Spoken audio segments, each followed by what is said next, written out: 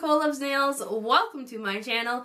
If you are new here, hi, I'm Nicole. It's nice to meet you. Thanks for clicking on this video. Do consider subscribing if you enjoy nail polish related content. I upload new videos every single week. If you are a returning subscriber, welcome back. How are you doing? Hope you are having a fantastic weekend. So this is another video that I had to re-record the intro and outro for because of a little fiasco we had yesterday around here. So today's video is for the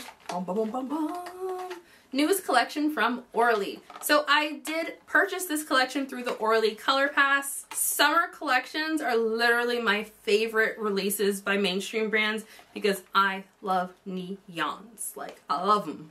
So I was very excited to get this one. If you are new to the brand, Orly is a US-based mainstream nail polish company. Their polishes are in 18 ml size bottles, which I think is like the biggest ml size that I know of for a mainstream brand. Their polishes are 12-free, cruelty-free, and vegan-friendly, and they also have a fantastic brush.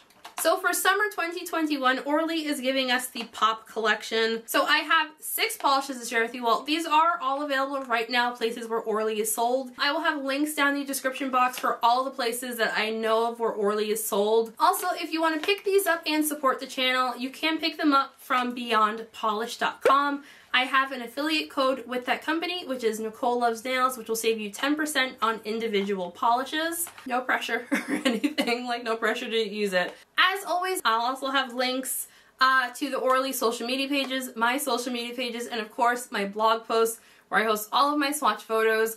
I believe, yeah, I am going to be doing comparisons over there because a couple of these are reminding me a lot of the Lisa Frank polishes from last year. Now let's get into this video. Hey, editing Nicole, I just wanted to pop in really quick and say that for this video, the live swatch coloring is going to be the most color accurate for pretty much everything unless I say otherwise in the video. I did all of these when I was still trying to figure out the white balance on my new camera and things came out way too light in color. I apologize. So yeah, let's just get into the video, and again, really sorry about that. First up, we have Connect the Dots. Orly describes this one as a coral pink creme polish. Connect the Dots had a fantastic formula. I found it applied buttery smooth and self-leveled perfectly. It was also surprisingly opaque. So in my opinion, I would say this one was like a true coral polish. It didn't lean red or orange or pink, like it was like just coral. I will say, just opening the box, I would say this is the one that stood out to me the most. I love a coral creme polish this time of year. On my toes, as I love to say during Orly videos, I love this color on my toes during the summer months. So as I mentioned, this one was surprisingly opaque. I swatched this one in 2 coats. I think it's going to be a solid 2-coater on pretty much everyone. It does dry down fairly glossy on its own, but my swatches do include top coat. Next up, we have Claim to Fame. Orly describes this one as a golden yellow creme polish. Claim to Fame had a pretty good formula. I fully expected this one to be like ridiculously streaky and just like a pain in the butt just to apply, just because it's like a yellow creme polish, but I did not have any issues with it. It was slightly on the thicker side of normal. It self-leveled really nicely. In person, this one really reminded me of Holo Taco's Butterscotch Hop from their fall collection, I think it was. This is slightly brighter and more summery kind of looking in person. I swatched this one in 3 coats. I think it will likely be a solid 3-coater, maybe with like, if you're not overly picky on light spots, it'll be passable in 2 coats, but I think it will likely be a solid 3-coater. Like the previous polish, it does dry down fairly glossy, but my swatches do include top coat. Next up, we have Rinse and Repeat. Orly describes this one as a sky blue creme polish. Rinse and Repeat had a pretty good formula. It was a lot thinner than the previous polishes that I swatched here, so it did have a tendency to run down the stem of the brush quite a bit. Other than that, no real application issues, and it self-leveled really nicely. So this one immediately made me think of the blue polish that was in last year's Lisa Frank collection. So while I was swatching this, I thought the name was a little ironic because I really thought this was the exact same color from the Lisa Frank collection. In the bottle, side by side, there is, I feel like the Lisa Frank is just a tiny bit brighter than this one. But again, comparisons up on my blog post. It's a pretty blue. I think it'll be a 2 to 3 coater depending on personal preference. I think I did 3 coats for my swatch photos, but I didn't write it down, so I can't remember. Sorry! Next up, we have Don't Pop My Balloon. Orly describes this one as a bubblegum pink shimmer polish. So Don't Pop My Balloon had a really nice formula. I found that the shimmer in here does show some brush strokes. I was also seeing a very slight kind of color shift to this one. I was seeing like a pink gold green kind of color shift in person. It wasn't strong, but I could see something going on there. It was really hard to try to get photographed, to be perfectly honest. So this one's going to be a 2 to 3 coater depending on your own personal preference. I used 2 coats for the live swatch as well as for my swatch photos. However, I feel like I had a little bit of visible nail line. It wasn't the most obvious, but normally I would try to cover that up in a video, but when I was doing this, I didn't feel like doing it, so I didn't. So yeah, 2 to 3 coater depending on personal preference. Most of the brush strokes do disappear, but if you look for them, you will see them. Next up, we have Crash the Party. Orly just describes this one as a purple creme polish. Crash the Party had a good formula. It was a little bit on the more thin side. Not quite as thin as Rinse and Repeat, the blue polish, but thinner than the other ones. I did not have any issues with this one running down the stem of the brush though. So I would say that this one is a warm toned medium purple if we wanted to get like particular on there. But it's a very vibrant, bright, pretty purple polish. So I really like the color of this, but I kind of feel like I've worn this before. Like it was giving me a lot of the Lisa Frank polishes from last year again. But again, I really like the color. I swatched this one in 2 coats. I think it's probably going to be a 2 coater on pretty much everyone. I kind of feel like if I can get away with 2 coats, pretty much everyone can get away with 2 coats.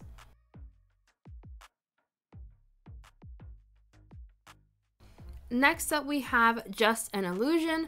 Orly describes this one as a gold holographic glitter topper. So Just an Illusion had a really great formula. The base has a lot of glitter in it, but it does not feel thick. The glitter is also like super tiny. So you won't need to use like a glitter smoothing top coat with this one. So personally, I kind of like the way this one looked in 3 coats on its own. It was kind of meh for me as a topper, to be honest. It's pretty, it's sparkly, it's holographic. I don't think all of the glitter in here is holographic. It seems to be some type of glitter mix of like holographic gold and maybe a little bit of silver in there as well.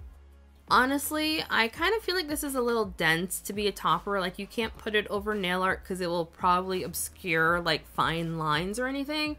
And I kind of am annoyed that when I swatched this, I didn't know it was a topper because the color pass doesn't like tell you what's a topper or not. So yeah, I was a little annoyed about that. But again, I like it in 3 coats. I did have obvious visible nail line, but it was sparkly, it was glitter, it was hollow. So, you know, I was very happy with it. I'll say removal is going to be very messy with this one if you try to scrub it off. And here is a little Skittle Manny of all of the polishes in the release, minus the topper. That's coming up next. I really like the color story altogether like this. Like it's vaguely rainbow-y, so I'm happy with it color-wise. And here are all of the polishes with the topper plus some gold midi rings that I found on Amazon because that's what I wanted to do, so that's what I did.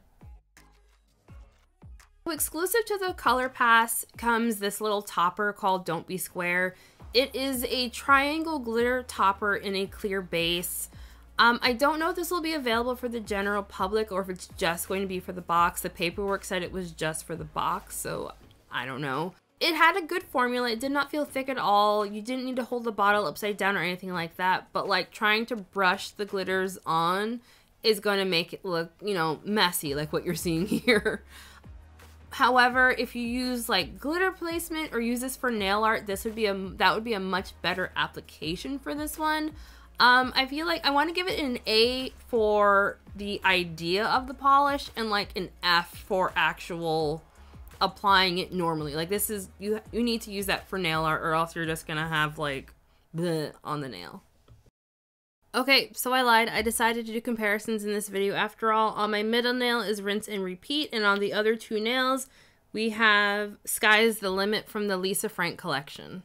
Next up for comparisons, on my middle nail, we have Crash the Party, and then on my pointer finger, we have Make a Splash from the Lisa Frank collection, and then on my ring finger, we have Synthetic Symphony. Next up we have on my middle nail is Claim to Fame. On my pointer finger we have Hollow Taco's Butterscotch Hop, and then on my ring finger we have Here Comes the Sun. All really close but not exact dupes. Alrighty, so final thoughts. I went into this collection extremely excited. I tried not to see any spoilers online, but I did get spoiled preemptively. But overall, I like the color story, but the individual polishes themselves weren't like making me like jump for joy. As far as favorites, what's gonna be my favorite? I don't even, let me look at these again so I can decide what my favorite is. I think I'm gonna go with Connect the Dots for favorites. I feel like my main complaint about this release is that I really wish that these were like true neons. Like, I know I personally own quite a few neons by Orly, but I'm kind of of the opinion you can't have too many neons, so yeah. But like the color story altogether, I do think it's really beautiful. I like that they included a glitter topper because I feel like the ColourPass doesn't often come with toppers too often, unless it's like the winter collection. So I do like that. The topper itself, it didn't wow me. I liked it on the nail. Don't get me wrong, I liked it on the nail, but it was this kind of like, it's a glitter topper. I've seen this before.